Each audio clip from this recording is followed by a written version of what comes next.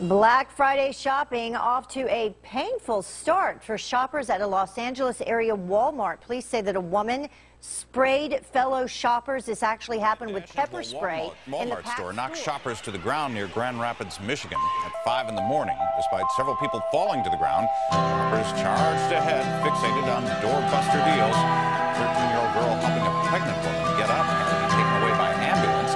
Another woman who was injured was taken to the hospital. Her husband blamed the store for a lack of security. If pain was a color to paint on you, your heart would be the color blue. Be a gradient from there until your body met your head, which remained as silver. You are the one they call Jesus Christ.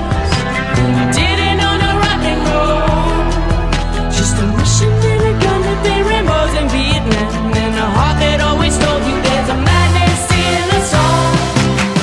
There's a madness in us all. So who broke the rules? Who broke the rules? Who broke the rules? They said every one of you will never try to lend a hand when the policemen don't understand. Boys are heroes, I think it's so American.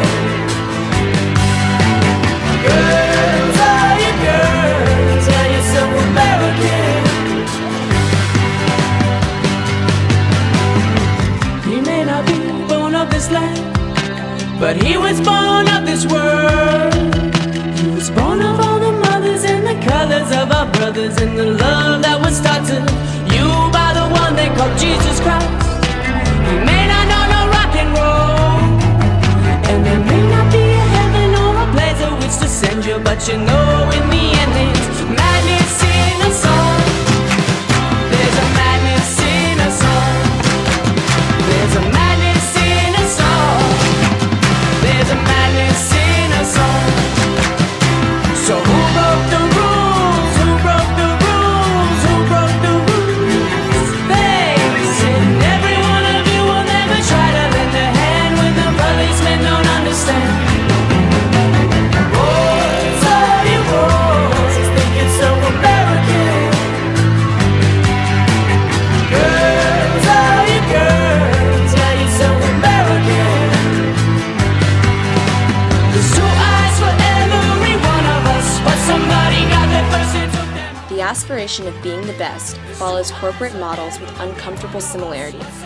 By giving the institution's chief executive officers and marketing plans, the megachurches profit financially at the cost of true ethical projections.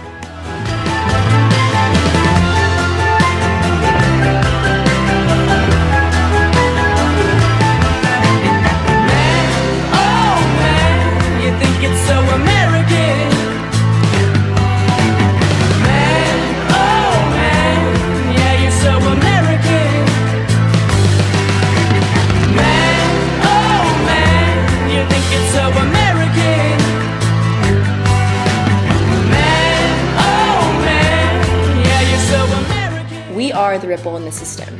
We can let megachurches turn that ripple into a tidal wave that destroys the planet, or we can begin to fluidly move through the cycle of life sustainably and responsibly as the creation story asked of us, in order to support our ecosystem and in turn our own lives.